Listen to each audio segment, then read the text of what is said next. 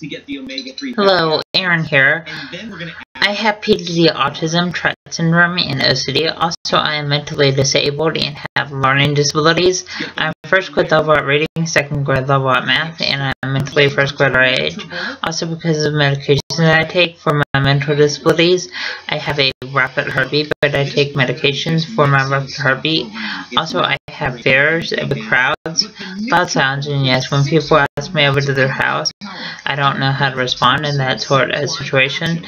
Also, it's hard for me to interact with others. Also, autism is kind of like a brain delay that affects social interaction, and autism makes it hard to process what other people are saying. Also, autism makes it hard to process other people hugging and kissing, and autism makes it hard to process other people holding hands.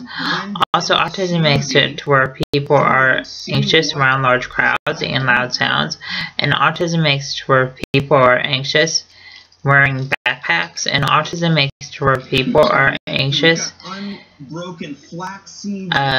at school all day, and autism makes it to where people are anxious on the school bus, and autism makes it to where people have a hard time tying shoes and buttoning shirt collars.